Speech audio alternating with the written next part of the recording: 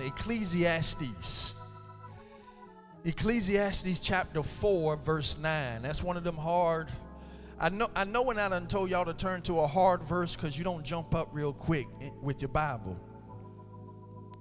When I say something like Matthew or John, you jump up real quick, ready, to read. But when I say one of them books like Ecclesiastes, it's real tough for you to find it. You got to look in your table of contents, like my grandma used to say. Not the table of contents, but the table of continents. And once you find it, I am going to ask you to stand for the reading of God's word. I want us to keep praying. Y'all help me out. I've been getting notifications on the young men that are in the cave. Last I heard there was 3 that had gotten out. Let's continue to pray for them. Let's continue to lift them up in prayer.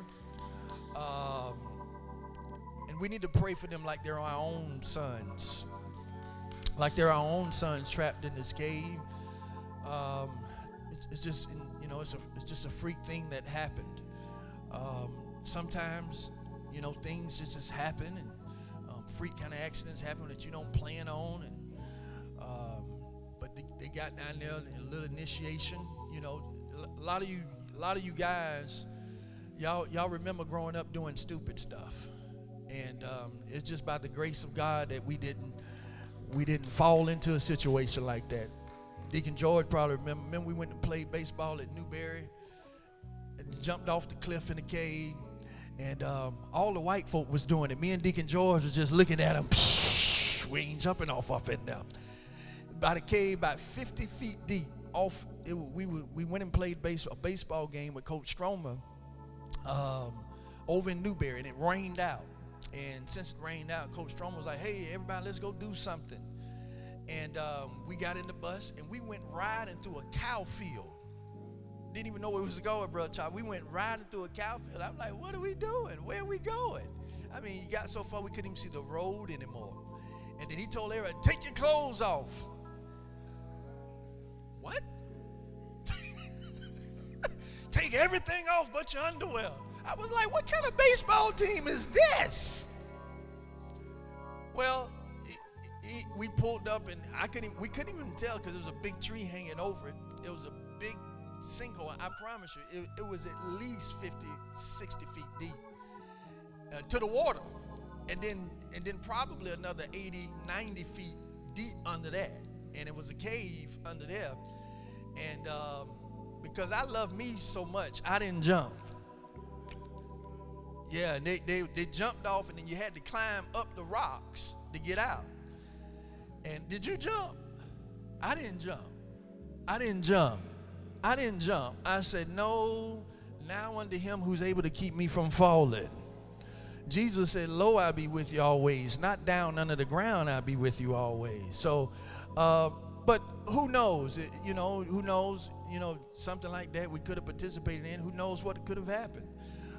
Just crazy stuff. Many of you done just crazy things growing up, and God preserved you, and God kept you, and God blessed you, and you're not dead, you're alive.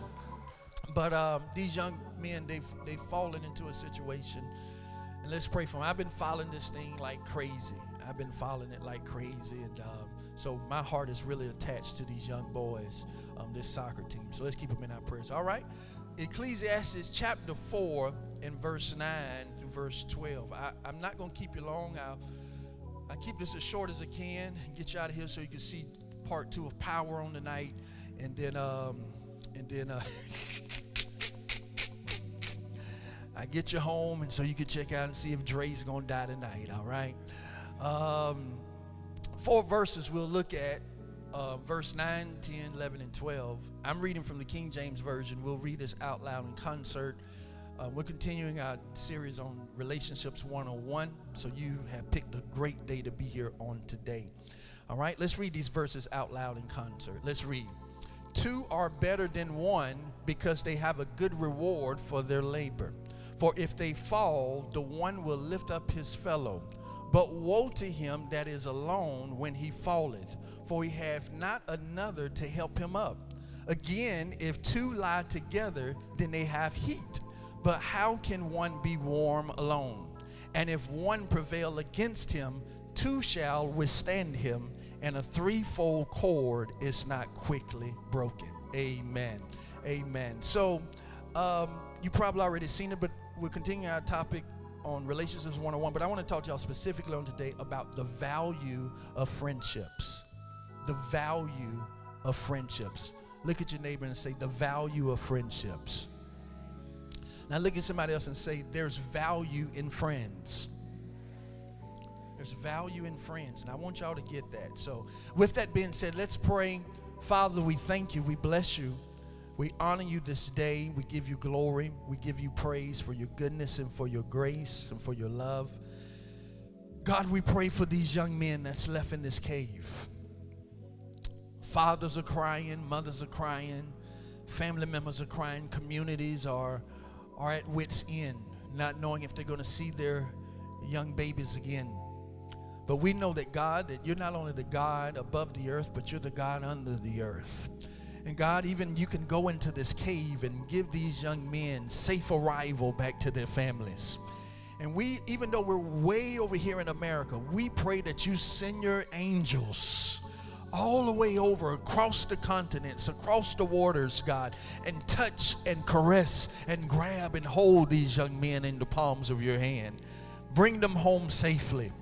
Do it, we pray, God. And God, we pray today as your word comes forth, speak to us as only you can. Give us an ear to hear. Give us a heart to receive. We come against every demonic distraction. We come against everything that will hinder us from hearing you. We thank you for what you're doing and for what you're going to do. And we bless you. And it's in the mighty and the matchless name of Jesus we do pray.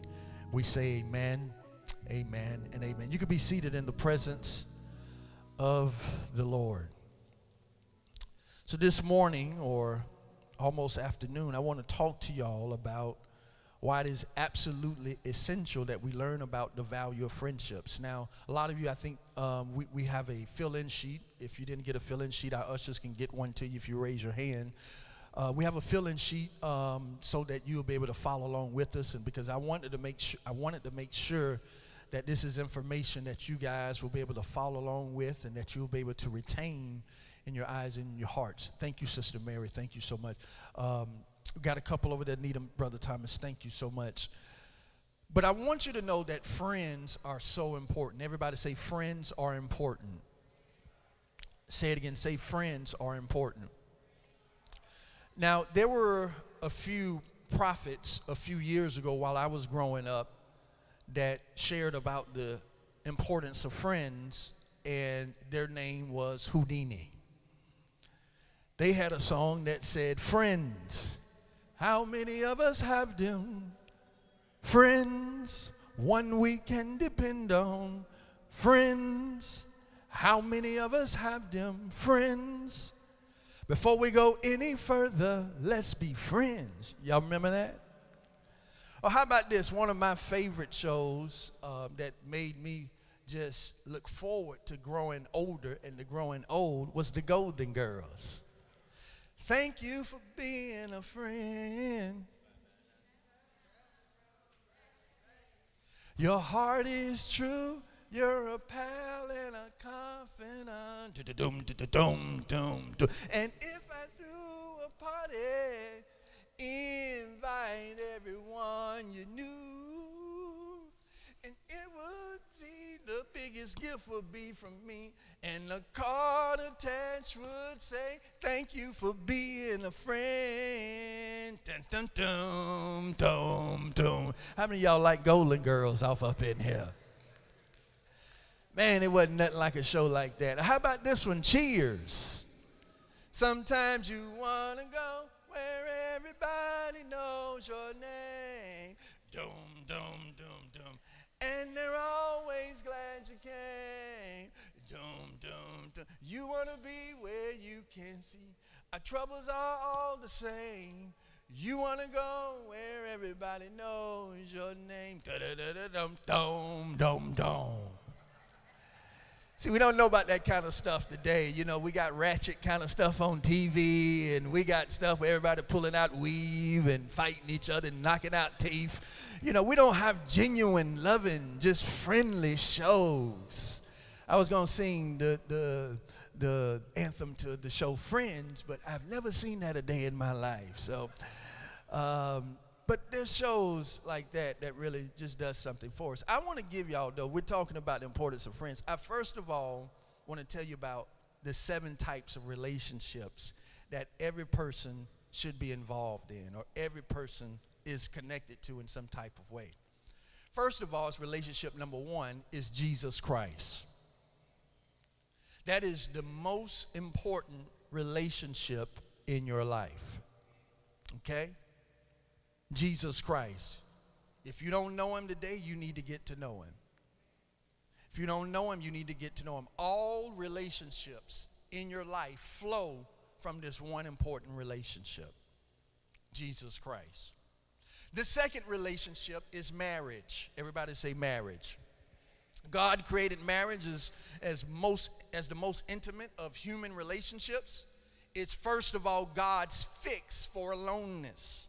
Genesis 2:18 tells us, says that God, he didn't desire, didn't see that it was good or fit for man to be alone. And then also, secondly, marriage is given as a helper to a mate, and to help to protect and to help one another. Some of us married folk, we know we wouldn't be able to make it without our spouses. I know I wouldn't be able to make it without my spouse. And then the third relationship is family. Everybody say family. There's a lot of people, of course, that's not here today. Family reunions are going on, and people are having family reunions and gatherings. We got our family reunion this upcoming week in Orlando with our family, the George family reunion. Family is important. Family is vitally important. Through marriage, we see children come from marriage as a building block of our society. We're called to look after and to care for one another. Family is really important. And then also, which I'm going to talk about today, is friends. Deacon George, can you help me out? Can you do, I need you to help me out real quick. On that stand is a charger, a charger for this right here, for my laptop. I need a charger for it down on me. So friends is relationship number 4, all right? And then number 5 is mentors. Everybody say mentors. Mentors are very, very important, very important. A mentor is defined as a wise and trusted counselor or teacher. Moses was mentored by his father-in-law, Jethro. Eli prepared Samuel for the tasks and responsibilities that he was engaged in. Jesus mentored his disciples.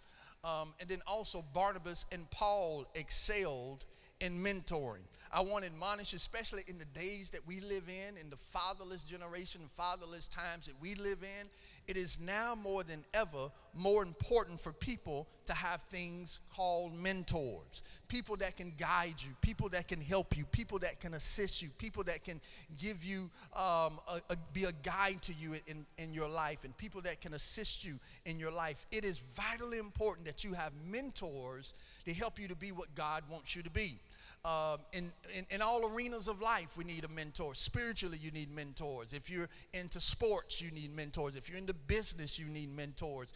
No matter what area you're in, you need somebody who's already did it, done it, and got the t-shirt and been there and came back and has been successful in that area. Anybody hearing what I'm saying? It's just like in marriage. If you expect to have a good marriage, the last thing you want to do is to have somebody mentoring you that's got a jacked up marriage. I'm preaching better than y'all saying amen. The worst thing to do is to have somebody giving you advice who's not following their own advice. So we need mentors. Relationship number 6 is neighbors. Neighbors and strangers. Neighbors and strangers. These are people you run into. These are people you see at the mall. These are people that live beside you, your neighbors, people you run into in the grocery store. Those are strangers, people you might not know. I want to admonish you, if you live in a neighborhood, you live amongst people, you should get to know your neighbors. You should get to know your neighbors. You should know who you live around, who you live amongst, who you live beside. Ain't no telling who you might be living by and not even know it. I remember a few years ago, we didn't even know it. We lived by a bank robber in our neighborhood. We didn't even know it. And this guy, just a few days before he had robbed the bank, he was behind the house. He was playing with a crack pipe, and it caught on fire. And we had to call the fire department. It got all up in the trees. It was heading towards my mom's house. And then you know how crackheads are. They come out there. They see the fire. I don't know how this happened. I don't know how this happened. I don't know. And, and the police came. They found the crack pipe. He was like, oh, I'm sorry. I'm sorry. Yeah, I made a mistake. No, brother. You about killed some people doing that. And we got to know him and then found out, of course, just a few days later, he went and held up a bank over in Lake City, and now he's doing 15 to 20 years. You need to know who you live beside. You need to know who's around you. You need to know who you're next door to. You might not know who you're beside. And so our neighbors, and then also relationship number 7, which is a vitally important one, is your enemies. You could put enemies, you could put haters, either one, but they're also a vital part of your life. Everybody has enemies. Everybody. Well, let me put it like this. Everybody who looks to be successful and look to do anything in life will at some point face enemies. Your enemies got enemies. Everybody has enemies. And that's something you have to understand. You might not even understand. You might be somebody's enemy. Sometimes people fail to realize that in relationships that go wrong, that they are probably 50% of the problem. That you probably was just as wrong in the situation as the other person. Everybody has enemies, though. Everybody have enemies and haters that they have to deal with. But the great thing about enemies is that David said this in Psalms 23. He said that he'll prepare a table before you in the presence of your enemies. Are y'all hearing me today?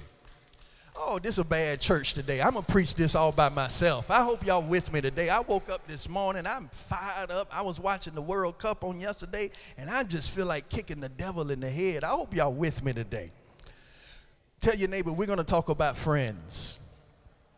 So let's get into this. Now, the writer of Ecclesiastes wants us to understand that friendships is an investment. Matter of fact, it's a good investment. Now, when the author says in verse 9 that 2 are better than 1 because they have good reward for their labor, the words good reward can also be translated as good return. The very best investment you will ever make in life will not be a financial one, but rather the investment made in relationships. Because one thing you must understand is that everything in the kingdom of God flows through relationships. I want y'all to say that with me. Say, everything in the kingdom of God flows through relationships. Let me help you out with this. I can give you proof. I guarantee you every major blessing you've ever experienced in your life, you've experienced it because you was connected to somebody. Every blessing, God never blesses anybody by giving them a blessing directly from him to anybody. He always blesses you through somebody else.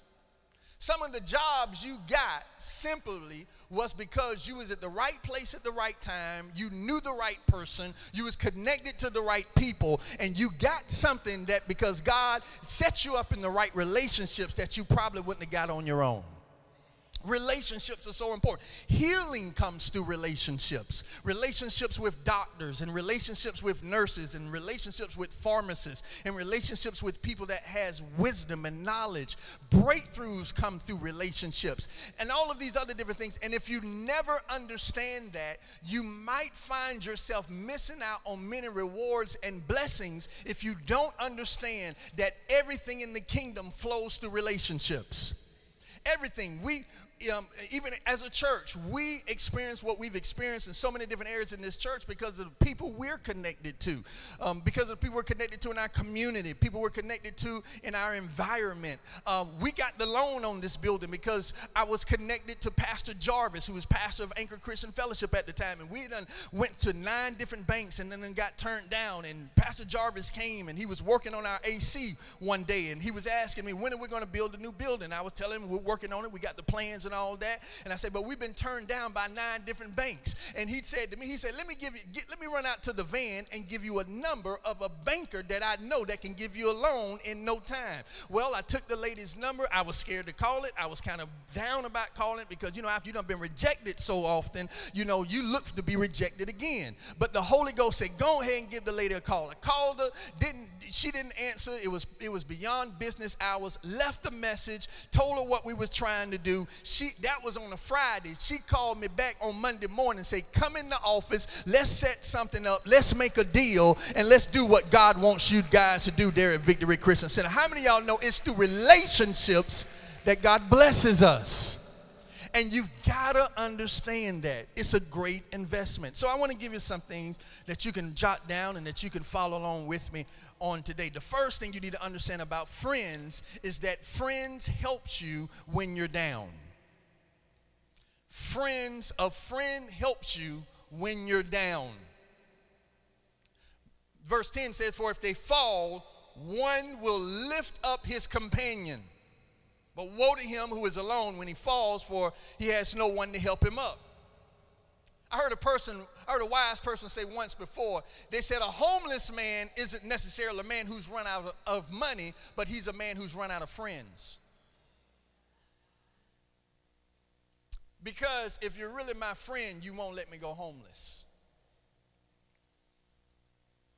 Salah. Now, you may have a lot of people in your life that you call acquaintances, but you may only have a very few that you can call real friends. Now, let me help y'all out with something. All them people you got on Facebook, all of them ain't your friends. You want to know how I know? A lot of them will talk to you online, but they won't talk to you in person. That just trips me out. I see the person in real life, and they'll inbox you, they'll message you. But when you see them in real life, like, they don't even talk to you. I'm like, okay, this is funny. I thought you sent me a friend request, and I accepted it, and I thought we friends. Social media is such a frivolous way of people thinking they have a real relationship with you. I have people all the time, they tell me, I know you. We're friends on Facebook and Instagram and Twitter. I said, you don't know me. You can't just know somebody by a post, because how many of y'all know people can make themselves who they want to be by a post? They'll post their best picture, their best smile. There's editing stuff now. You can squish all that in. You can do all that. You can bleach your face. You can do all kind of stuff. People ain't their real self on social media. That's not how you build real relationships. Real relationships is when we talk to each other and I smell your bad breath. I see them wrinkles in your eyes. I see the morning boogers on the crust of your eyes. And we talk and we spend time with each other, and you poot and you tell me excuse me and you try to blame it on somebody else. You got to be around people to have a relationship with them. How many of y'all know what I'm talking about? You don't get to know people through social media. And don't be bragging about, I got all these friends on Facebook. Let me tell you something. You'll know they're your real friend if you're about to die on your deathbed. That's how you know who your real friends are. You know who your real friends are when you get down. You know who your real friends are when you're broke, when you're busted and disgusted, and you can't find your way out. That's how you know who your real friends are. But a real friend will help you when you're down. Just get in trouble. Just get in trouble. The people that are still around are your real friends, and there may not be as many left as what you would have thought. Let me give you the next one, because we're going to get into some stuff. We're going somewhere today. A friend is someone who will fight to protect you or your reputation. A friend will fight to protect you or your reputation. In other words, they will not allow other people to talk bad about you in their absence. Or in your absence. They will not allow somebody to talk bad.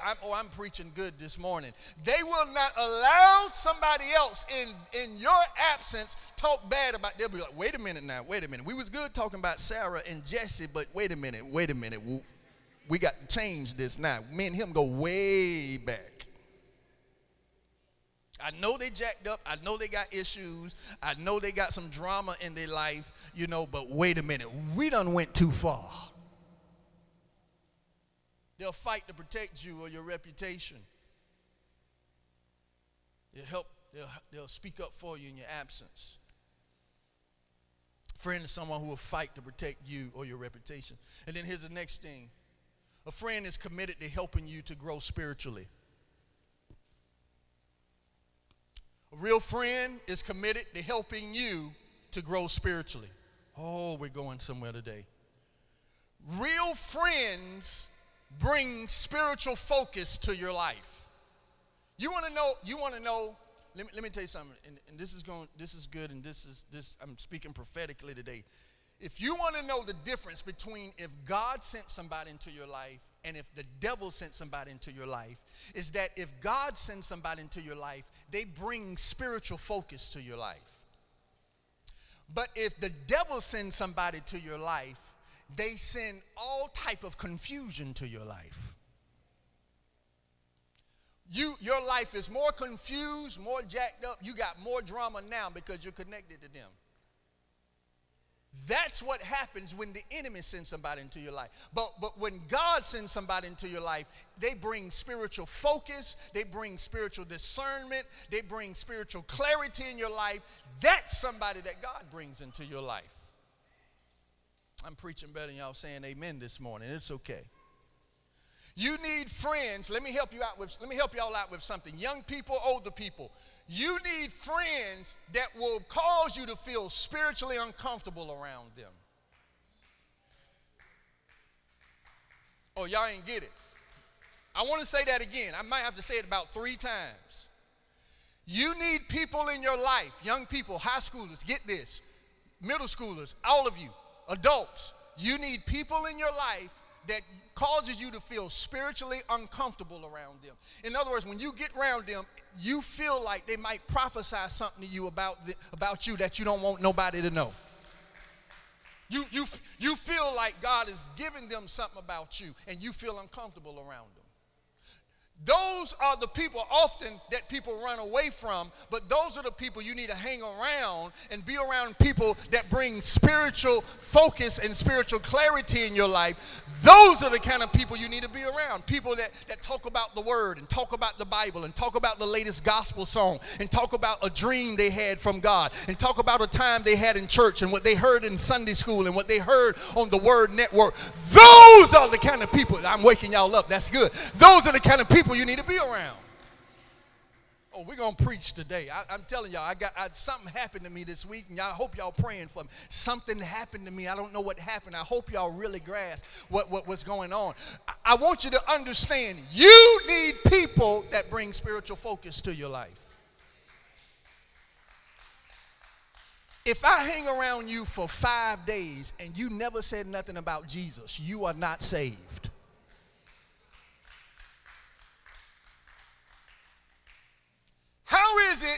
How is it that your best friend has no relationship with God and you call yourself a bona fide believer? Well, I'm just trying to witness to him. I'm just trying to just give. Your best friend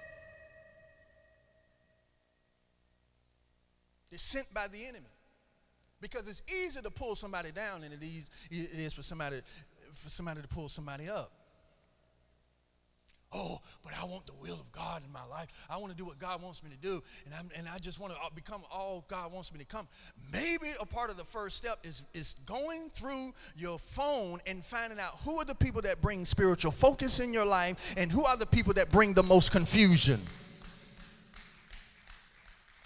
Because a real friend will challenge you. A real friend will challenge you as a man to be the priest of your home. A real friend will challenge you as a woman to be the woman that God has called you to be. A real friend will challenge you as a child of God to be what God has called you to be. I don't want friends that pull me back to a place of hell that I came running and screaming out of. Oh, I'm going to preach. I got a few other points that we're going to get into. But those are the kind of people you need. Let me tell you something. And that's why, thank you, Holy Spirit, you got to watch out for these people that always are constantly trying to pull you back. Now, I don't know about y'all. I'm allergic to that word back. And I'm allergic to people that come up to, cuz you remember what it was like 15, 20, 30 years ago and what we used to do. Let me tell y'all something. When I hear people talking like that, I run like they got the bubonic plague, man. Because let me tell y'all something. When I got saved, I did everything I can to get from back. I did everything I can to get from Egypt. And I don't want any kind of recollection of you pulling me back. I'm allergic to that. That's why there's some atmospheres and some gatherings and some circles I just can't continually hang out in. I come and, have small talk with you. Wait, hey, how you doing? I'm good. Hey, what, LeBron going to the Lakers? Hey, that's good, man. All right, cool. Kyrie Irving, he's staying in Boston. Yeah, all right, man. I got to go, man. I got to go. I see y'all later. I got to go, man. All right, peace out. Because I don't want to continue to hang around an environment that'll pull me back. You want to know the number one reason why people who get hooked up on habits and get hooked up on all kind of things, the number one reason why they go back into that life that they're in is because they hang around people that is continually stuck on back. Do y'all not know the number one issue when it comes to deliverance and living a delivered life is the people you run with? People that's on drugs, I guarantee you, 99% of the time, if they just change their running partners, the people that's on different things, if you it could be drug, it could be lust, it could be fornicating, sleeping around. Oh, I'm gonna make the devil mad. I'm gonna say stuff we ain't heard in church in a long time. If we get away from the circles and the people that we're hanging around and the people we're tied to, we can get a delivered life.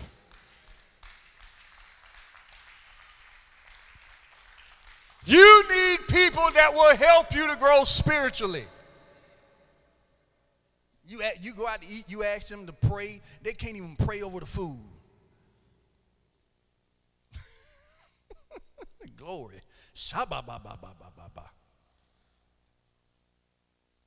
They use every excuse they can of not going to church and not being in the house of God. Oh, but I went to see Uncle Drew.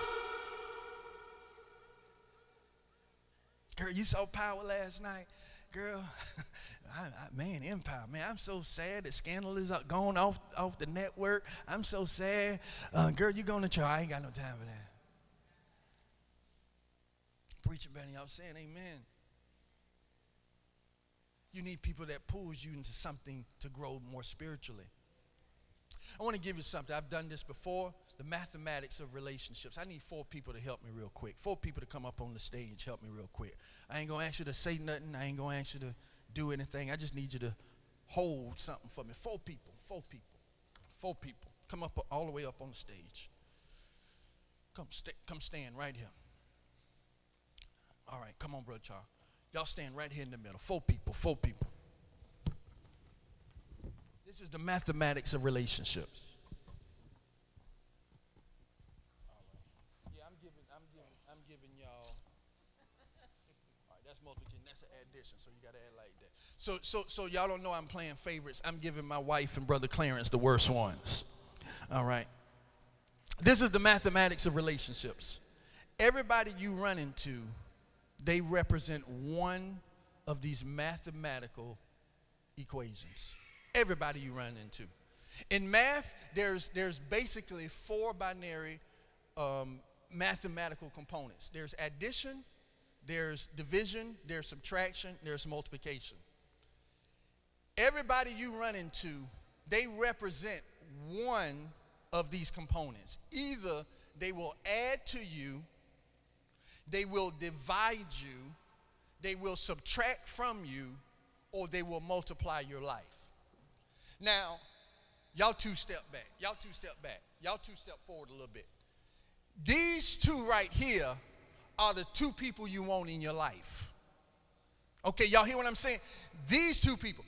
You want people like Desmond, you want people like Charles, you want people that's going to add to you and people that's going to multiply your life. Now here's the problem. A lot of times, and this is good, this would be real good for somebody using a speech or something somewhere. This would be a good illustration for y'all to use. Let me help you out. A lot of times we don't find out people have these certain components until we done spent some time with them. Because when you look at people sometimes, they can look like an addition, but after you done spent a few months with them, you find out they're a subtraction. I mean, they look real good. You know, it looked like they got a lot of stuff. It looked like they got a lot going on in their life. But then you find out, you know, they've been living with their mama for 55 years. Okay, I mean, they look real good. I mean, you find out, you know, they look real good. I mean, they dress nice. They got new shoes. They got the latest Jordans on. They got the latest Adidas. They got the latest red bottom shoes. They got all of this stuff going on. But then you find out all of this other stuff that's going on in their life. And you're like, my God, they're more of a subtraction than they are addition. Same thing with the multiplication. A lot of times it look like somebody will multiply you, but when you hook up with them, you're more confused than what you was after you met them. I mean, it's like your life is worse now that you done connected with this person. Because a lot of times it's not until we done spent time with these people. Y'all two step back, y'all two step up. And then so a lot of times though, what happens is, see, I love math, but I hated subtraction and division. I just hated it. I I mean that whole division thing, my God. I mean, when you had to draw that house, you know, the numbers under the house, and then, you know, it seemed like, I don't know about y'all, it seemed like every one of my teachers, they had a different way of figuring it out. And then I got confused by 11th grade. I was like, wait a minute, my 10th grade teacher said do it like this. My 9th grade teacher had this whole theory of how to do it. You know, I just hated division. I hated subtraction. I just hated it. It just wasn't something that I was, you know, attracted to. But what happens is a lot of times is that we meet people and then we get connected to them and, you know, they just divide us, man. They'll get you turned against some people that'll be a blessing to your life. Let me help y'all out with something. I've seen people connected to a good church, and then they'll allow somebody to come in and talk them out of being connected to a good church because they had a bad experience with somebody that's not even connected to that church, that just sits in the church, that makes them think they're a part of the church.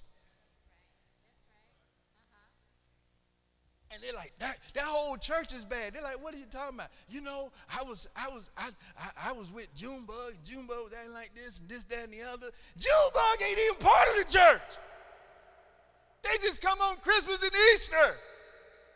And they done connected with them. They think the whole church is bad. And now all of a sudden, their whole life is spiritually in ruins because they connected with somebody that divided their life. That's why I always tell you, once you find a place where God is blessing you and giving you favor and rewarding you, I don't care if you got to get there on a surfboard or a skateboard. If God is using that place to be a blessing to you, don't you let no devil in hell disconnect you from what God has called you to be blessed by. You got to watch out for this booger. This subtractor here. You got to watch. I ain't talking about specifically you. You know, I'm just saying. Not brother, he's a good dude. He's a good dude. But you got to watch out for the people that are the minuses in your life. You got to watch out for them. One writer said, be careful of your company, for it's better to be alone than to be with a bunch of people that'll mess your life up. I heard one person say when I was growing up in the church, they said it's better to have 4 quarters than 100 pennies.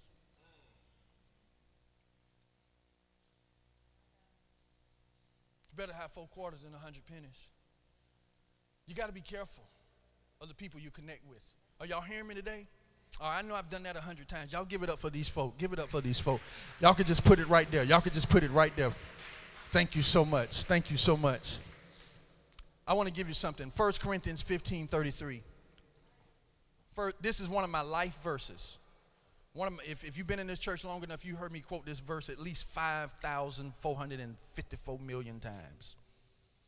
I live by this verse. One of the first verses I learned when I got saved at the age of 16.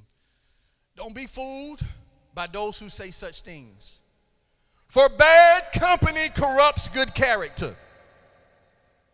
The people you run with can destroy your whole character. Not only can they destroy your character, if you're not careful, they'll destroy your reputation. I say this too as well. If you got a good reputation, you want to keep it, because once you get a bad reputation, it's hard to change it. Bad company corrupts good character. Have you ever seen people that's just really good, then they go off to college and they come back and you're like, what in the world has happened to them?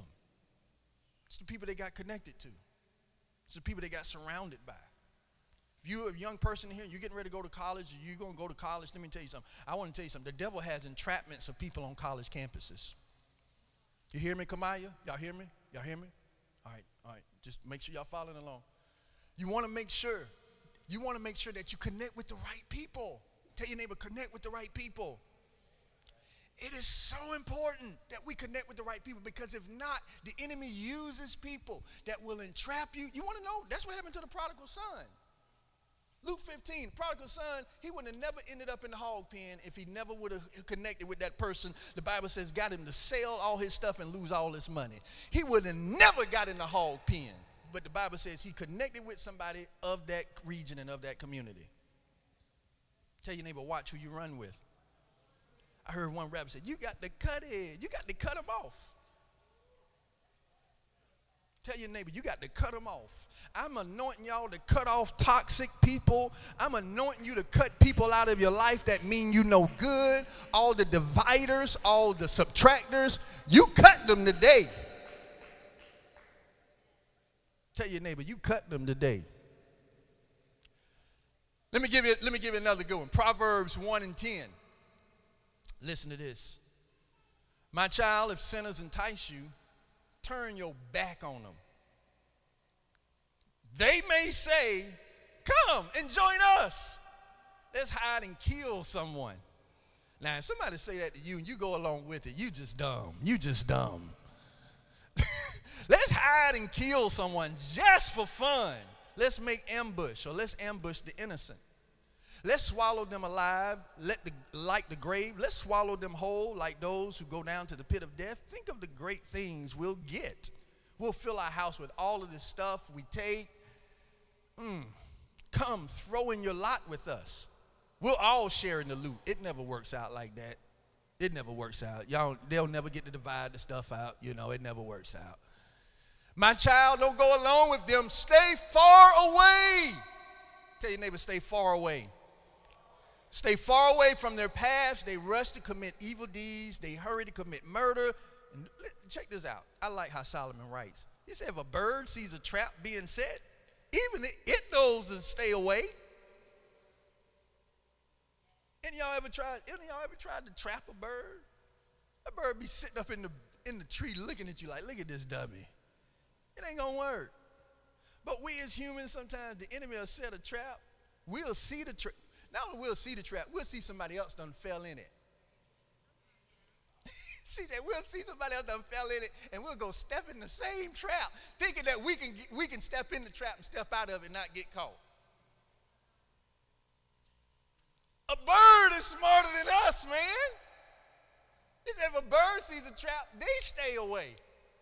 But those people set an ambush for themselves. They're trying to get themselves killed. Such is the fate of all who are greedy for money. It robs them of life. You got to watch out for that. Are y'all hearing me today? Let me give you a couple more. Proverbs 13:20. Proverbs is a good book to read. It says, Proverbs 13:20 says, walk with the wise and become wise. Associate with fools and get in trouble.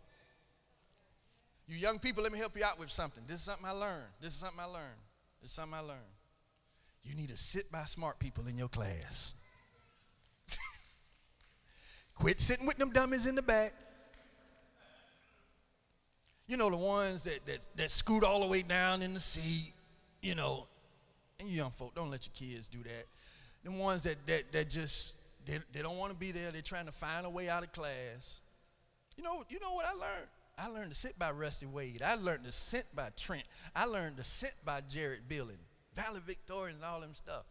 If they pass, I was going to pass. Now, don't ask me how I passed, but if they passed, I was going to pass. Give me that there. Hold on. Hold on. I can't see. Wait a minute. And I ain't telling y'all what to do. I'm just saying, man. Everybody in the back was flunking. I was passing. Oh, Tracy Parrish, wait a minute. Oh, you in this class with me, girl? We gonna sit by each other. All right. Oh, come sit back here with us. No, I'm good, man. I'm going up here. Associate with fools and see where that gets you. See what path that'll lead you down. And that's not just children. That's adults too. That's adults too. Quit hanging out with these folks. See, sometimes our kids hang out with fools because they see who we hang out with. See, people are like elevators. Either they're going to take you up or they're going to take you down. And you want to make sure you're associating yourself with people that's going to take you up. Let me give you another one. Proverbs 17:17. A friend is always loyal and a brother is born to help in time of need. This is one I really want you to get. I go into Proverbs 17:17 next week. I want you to get this. Proverbs 27:5. It says this. An open rebuke is better than hidden love. Wounds from a sincere friend are better than many kisses from an enemy. Let me help y'all out with something. I don't know if there's a part on your handout to fill it in or to write it. You need to put it in your notes or something. You need to get this. I'm going to help you out with something. You need people in your life who will tell you whenever you're wrong. When I woke up this morning, I thought that would be the part we really shout on.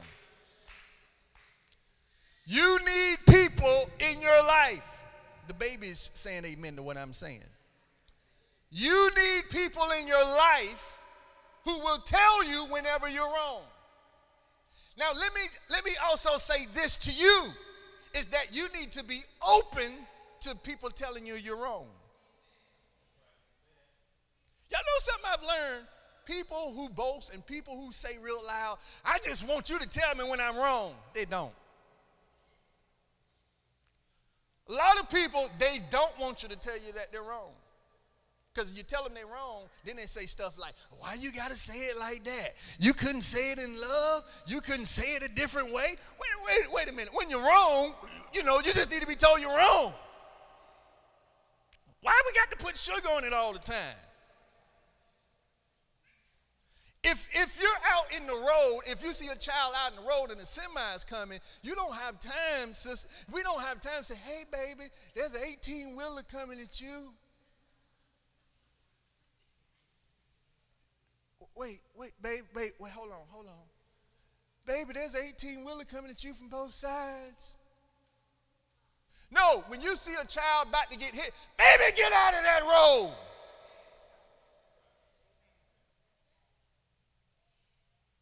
See, you need friends who would tell you you're wrong. People, see, and this is what I've learned. People will say things like, I want to be told I'm wrong, and when you tell them they have a problem with it, and they play the victim role. Well, you don't understand what I'm going through. You don't understand what I'm facing. You don't understand what I've been through. You don't understand how I grew up. I didn't ask you all that. I'm just telling you jacked up. That the way you talk to your coworkers is dead wrong. You need people in your life. And let me tell you something. Quit just getting friends that agree with everything you do.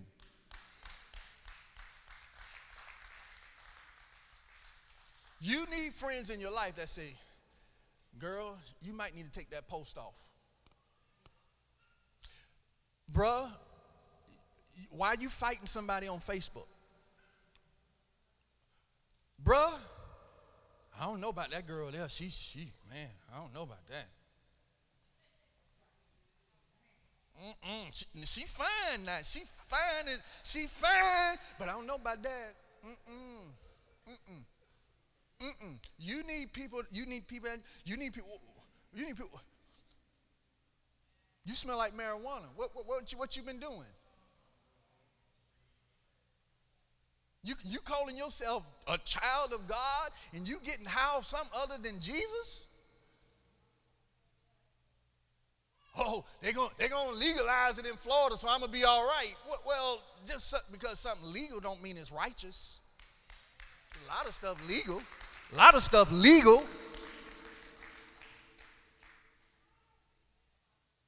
You need somebody to check you.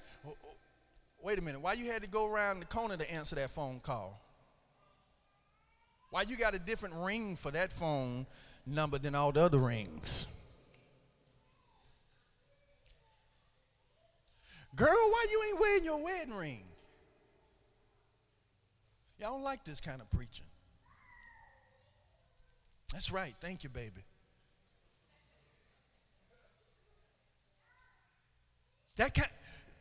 You need people in your life that will check you. That will check you. I have friends in my life. I have pastor friends that check me. We call each other every day. My best friend, I tell you all the time, if anything ever happens to me, call Pastor Roberson, call Pastor Cutter. These are my friends for life. These are my accountability partners. See, the problem that a lot of us lack is we lack accountability. You want to know something? I'm scared of people who have no friends. I'm scared. Because people that are alone, they will do anything. Because they have nobody to be accountable to tell them you've done something wrong. And people that love darkness, they love aloneness.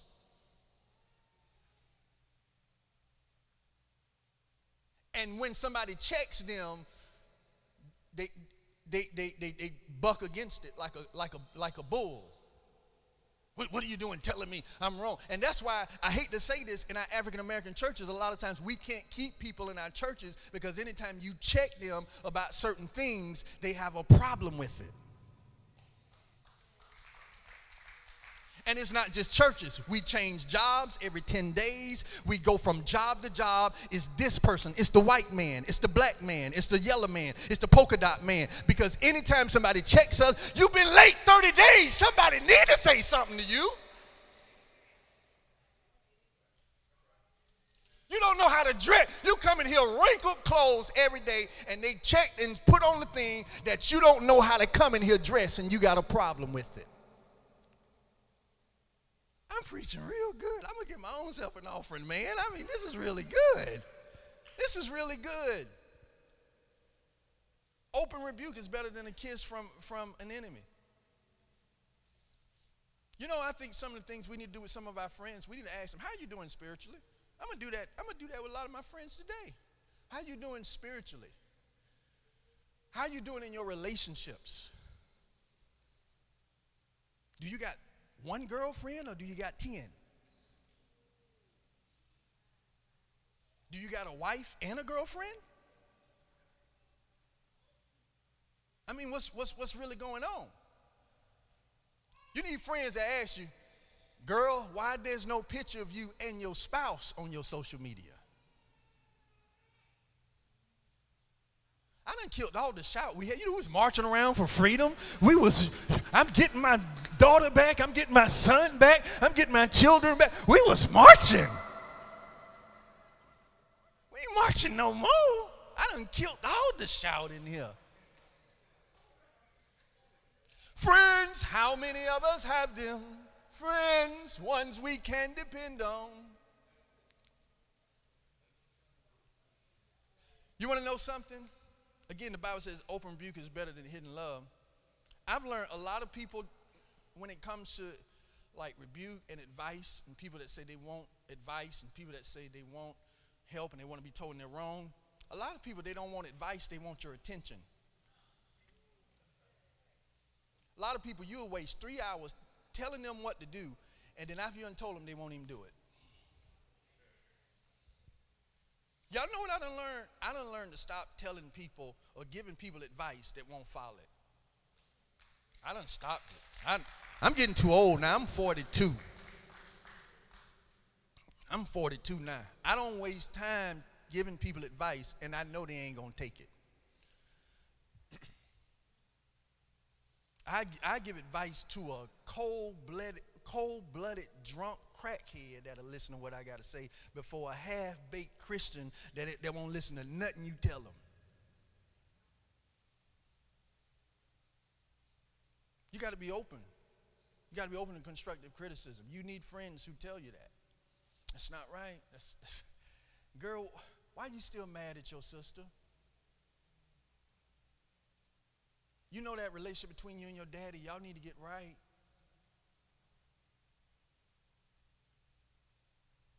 Girl, some of these girl nights out, you need to be spending with your husband. He's a man.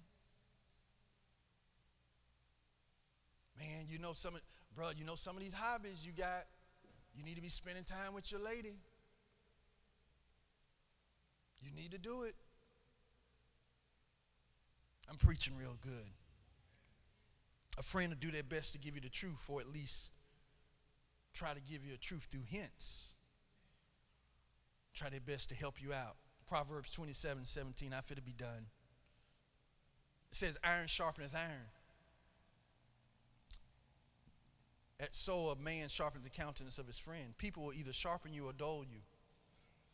A lot of times we're trying to sharpen iron with cardboard.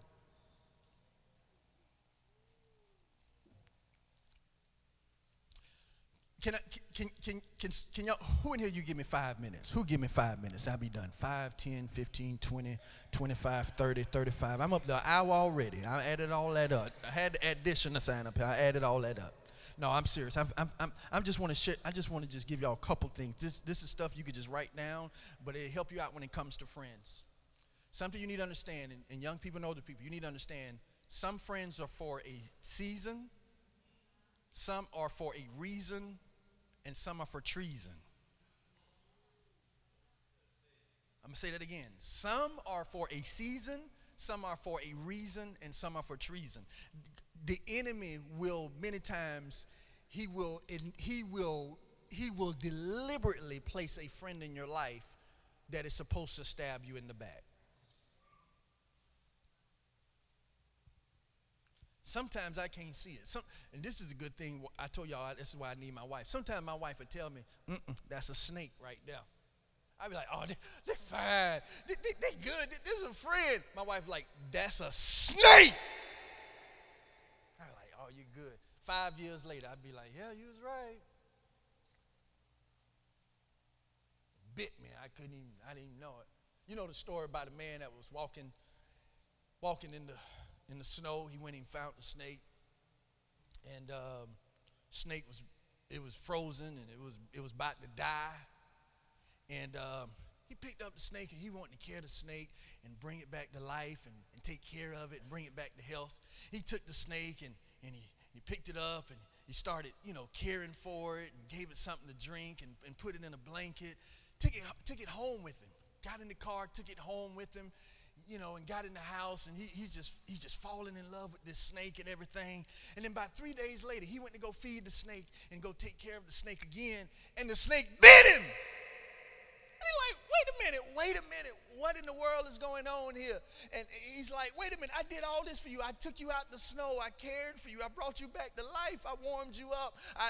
I helped you so you can live. The snake looked at him and said, you knew I was a snake when you got me.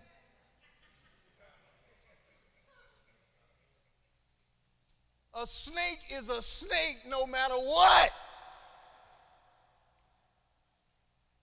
Some friends are for a season, some for a reason, some for treason. Some friends, they're only in your life to get you to a certain point. There are people I've been connected with, I would never be connected to them ever again.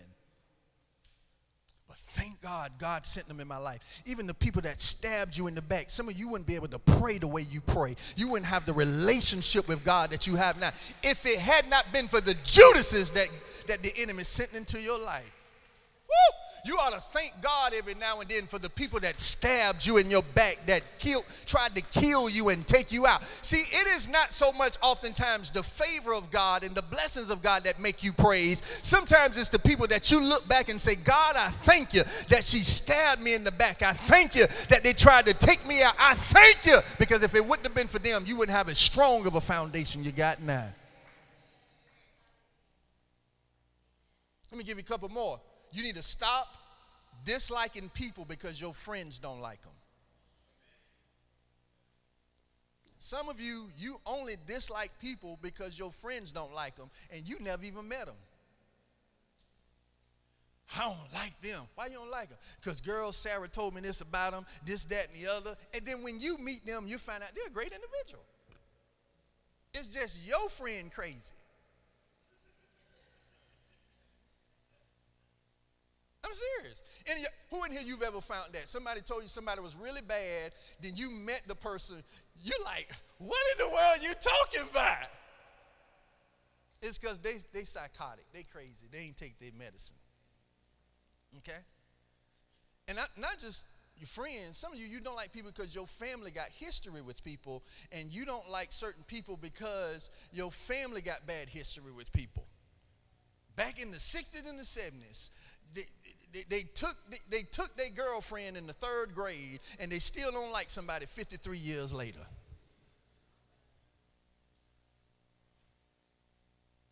It was on camp out, and they took my girlfriend, and I still don't even like them. Ah! You that petty and immature. Be careful of that. Have y'all ever recognized, I don't know if I could talk to y'all like the way the Holy Ghost downloading this stuff. See, I got automatic download in my head. You know, you check that thing on Apple and say automatic download. Have y'all ever found out some people will not like or comment on some of your stuff publicly because they're afraid that the people they're connected to will start finding out that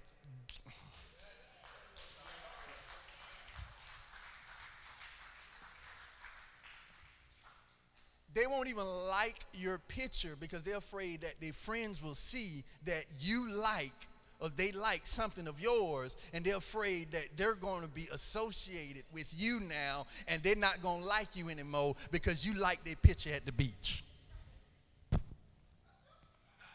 Now, some of y'all can't say amen because you're that person. You like their picture? You commented on their picture? You shared their status? Yeah, I did. It was a good picture. I mean, I liked the editing. I mean, her hair was nice. I liked them Janet Jackson braids she had in the hair. You know, had really nice. It looked really good. Yeah, I ain't that petty.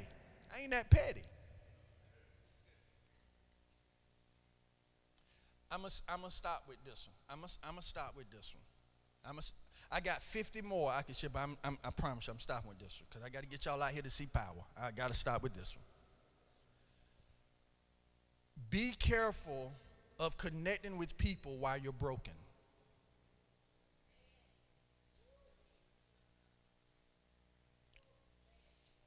Be careful of connecting with people while you're broken. You need to understand, have you ever seen some people, they make the worst relationship decisions when somebody has died in their family? I mean, because you're vulnerable. Your soul, your spirit is open at the most in 2 different times in your life. When a baby has been born in your family and when somebody has died in your family. You're most vulnerable then. Most vulnerable. And a lot of times, people, they connect with people while they're broken, and they connect with these people, and they connect with other people. And you have to be careful. You know, and that's why, let me help you out with something. This could sound kind of controversial, and it could sound tough. If you're going through a divorce, and I'm going to use some other examples because I don't want you to think I'm just pointing this out. This is just the first thing that comes to my mind. If you're going through a divorce, the last thing you want to do is hang out with other divorced people or people going through a divorce as well, because they will tell you all the reasons why you should be mad.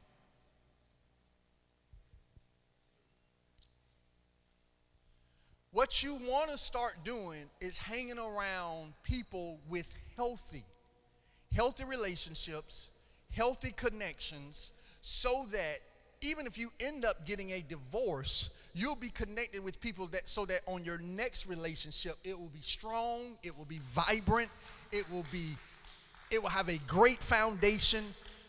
That's what you want in your life. You want to be careful of connecting with people while you're broken. That's why one of the last things you need to do is that after you had a bad breakup, you don't went through three bad years with Jimmy. Okay? You don't went through 3 bad years with Jimmy. Jimmy left you, and it was just, you started off good. You start off real good. You was posting pictures on Instagram. We on our vacation, and this my boo, and it's always funny how people start off strong. Then about 10 months later, there's no more pictures, there's no more bae, there's no more boo. It's just selfies. It's just 1,000 selfies. But check this out. Check this out. You done went through this bad relationship with Jimmy, and you're broken. You will see every time that a person is broken, the enemy will always send a counterfeit.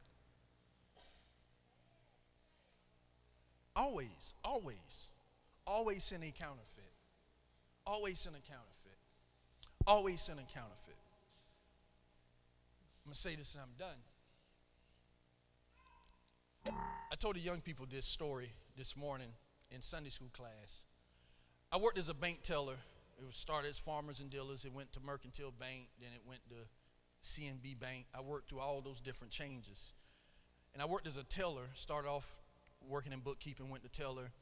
But when I went to become a teller, I had to go to Gainesville to a workshop for counting money. And it was a workshop to help me to detect counterfeit money, Brother Cato. I had to learn how to detect counterfeit money. So we got in there. There's this room. It's a disclosed location, undisclosed location. It's in a secret place. It's thousands of dollars, millions, probably millions of dollars, in the hundreds, 20s. I think at the time they still, because they used to have $500 bills, $1,000 bills. They had all of these. They don't have it like that no more. They had all of these bills in this room. And so there was a stack, I promise you, back from the floor up to here, I had to count through. No machine, I had to do it by hand. And so I had to do this for about 8 hours. And so they said to me, they said, you got to count all this money, you got to count all this money. So I'm counting all this money. And so about 2 or 3 hours in, I say to the person that's conducting the workshop, I say, when am I going to get to touch some counterfeit money? I said, when am I going to get to touch some fake, some counterfeit money? They said, don't worry about it, sir. Just keep counting. Just keep counting. Just keep counting. So I get back to counting. 2 more hours. Just counting all this money. My fingers, I'm getting paper cuts on my fingers. I mean, it's just going on and on and on and on and on. And after about 6 hours of counting continuous money, I get almost down to the bottom of the deck, and then there's a piece of money that comes through. It feels different. I'm like, wait a minute. This feels different. This feels different from the other thousands of bills I've counted. They're like, you're correct, sir. That is a counterfeit bill. And he said, the reason why you was able to detect that that was a fake piece of money, that was a counterfeit bill, because you have been counting the real thing for so long. I got a message out of that has never left my heart.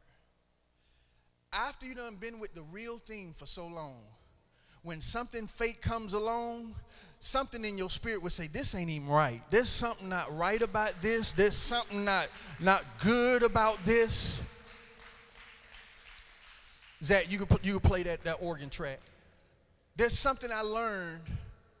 There's something I learned that after you done touched the real thing for so long, when the fake comes along, something in your spirit, you won't even have to say it out of your mouth. Something in your spirit will, this ain't good.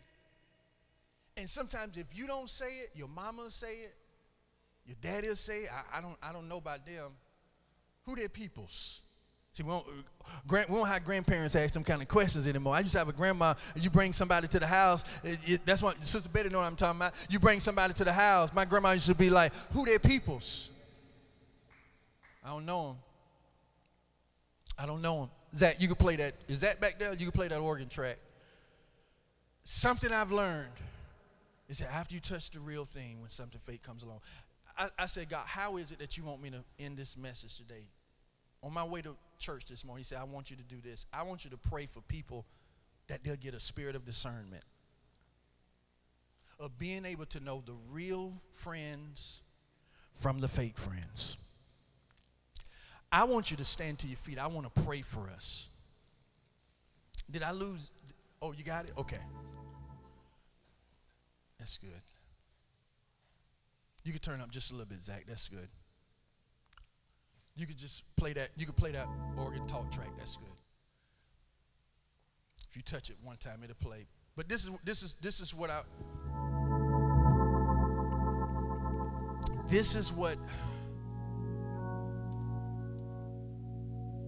I want you to understand. First of all, friends are important. Say that with me. Say, friends are important. Say it again. Say, friends are important. Say it one more time like the old school for the Holy Spirit. Say, friends are important. Very important. I'm praying that you get the people that multiply and add to your life. You young people in here, I want to tell you something. Us older people would tell you, a lot of us, we could be a whole lot further in life if it wasn't for the people we connected to. Some of us, money, relationships, you name it, we could have a whole lot more if it wasn't for some of the crazy people we connected ourselves to. I want to pray that we all get discernment as it pertains to friends and the value of friends. And I want to pray for us that God will help us in this area called friendships. You know, the Bible says in order for a man to have many friends, he must show himself to be friendly. Ask your neighbor, are you friendly? You didn't ask him. Ask him real good. Now, I know we get uncomfortable when we tell people to look at it. Some of y'all, you say, if please tell me to look at my neighbor one more time, I know something. I'm just doing this because I love you and you love your neighbor. Ask your neighbor, are you friendly? Now, I didn't ask you, are you frisky and are you, flirtatious? It's a big difference between the two. Some people, they think they're friendly. They're just flirtatious. They like hugging you and touching you and giving you bear hugs and stuff. Friends will help you when you're down. Friends will help to bring spiritual focus to your life. Again, a homeless man is not a man who ran out of money. He's a man who ran out of friends.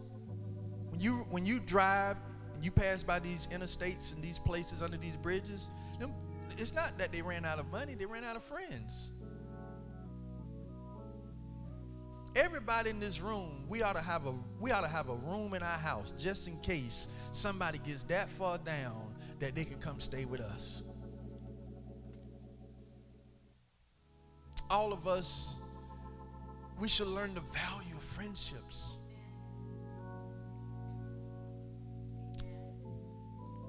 Grab your neighbor by the hand. We're going to pray. Ooh. Thank you, Holy Ghost.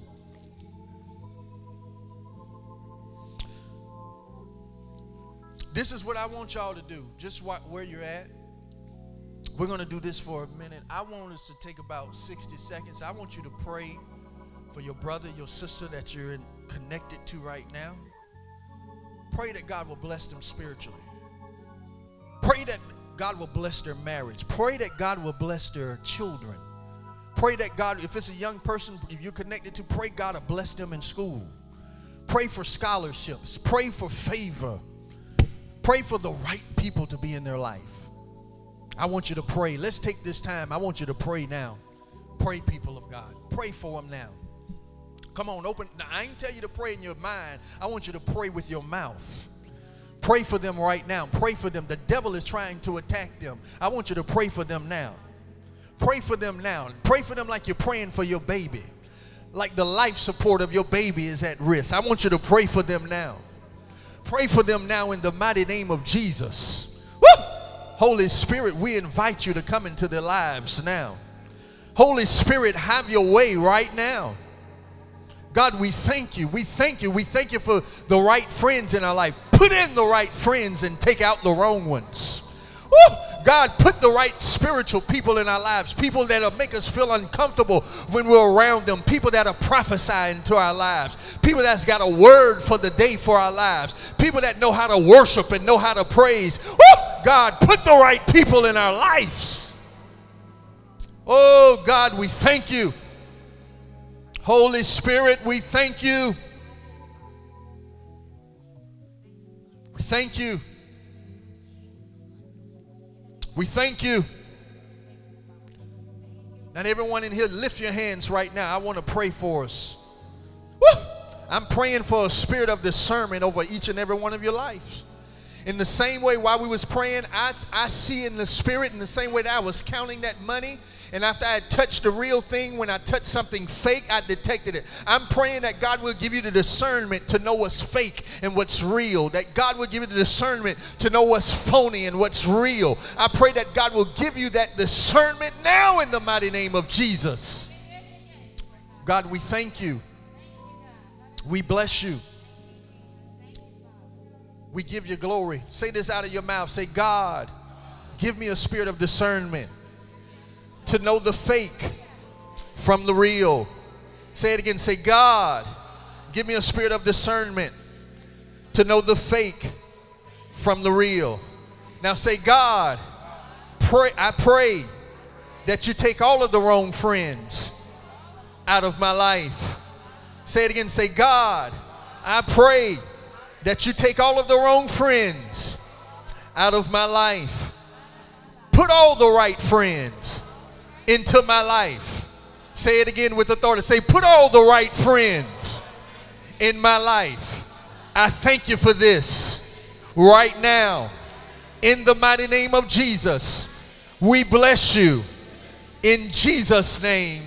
Come on, give God praise right now. Come on, give God praise right now. Come on, give God praise right now. Now, while we're standing, don't be seated just yet. While we're standing, I'm preaching about friends, but I want to tell you something. There's not a friend like the lowly Jesus. Amen. Amen. If you're in this room and you don't, if you don't know this friend, we should sing a song. Say, oh, what a friend we have in Jesus.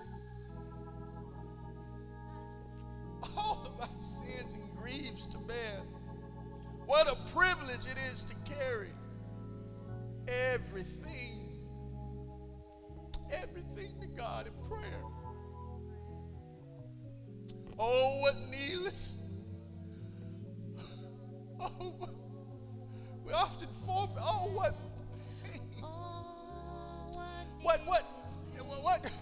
I'm telling you, if you don't know this friend name is Jesus.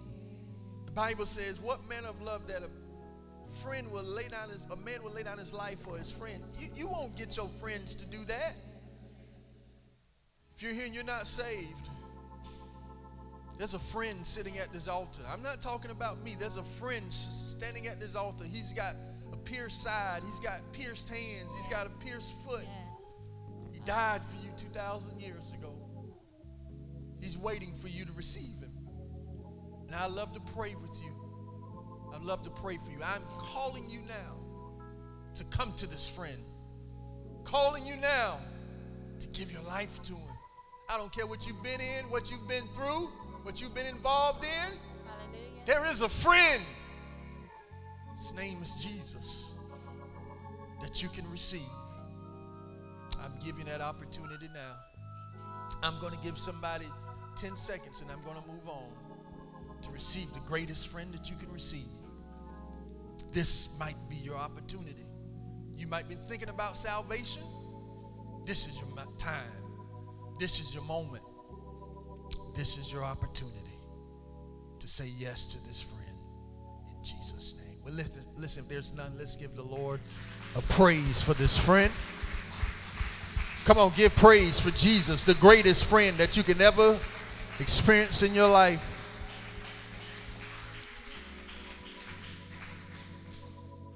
Before you be seated, I want you to do this. I know this gets on your nerves, but I'm going to make you do it till you get tired of it.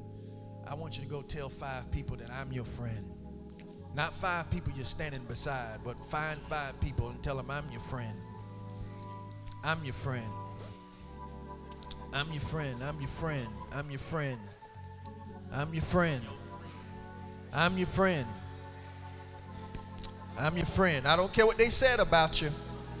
I don't care what they think about you. I'm your friend. I don't care how they lied about you. I know you got some issues. I know you got some problems with dogs, man. Yes. We're pals, man. You're my buddy. You're my sister. We gonna stick together. Either I'm gonna bury you, you gonna bury me. We together for life, man. Amen. We're friends. Friends, how many of us have them? Yes. Friends, ones we can depend on. Friends, how many of us have them? Woo. Friends. Yes. Before we go any further, thank you for being a friend. Come on, somebody give God praise one more time. Listen, y'all be seated. Let's prepare our hearts to give. We're going to give and we're going to be out of here. This is way longer than I anticipated being, but God has spoken to our hearts. Anybody get something today? Anybody hear God say something to your life today?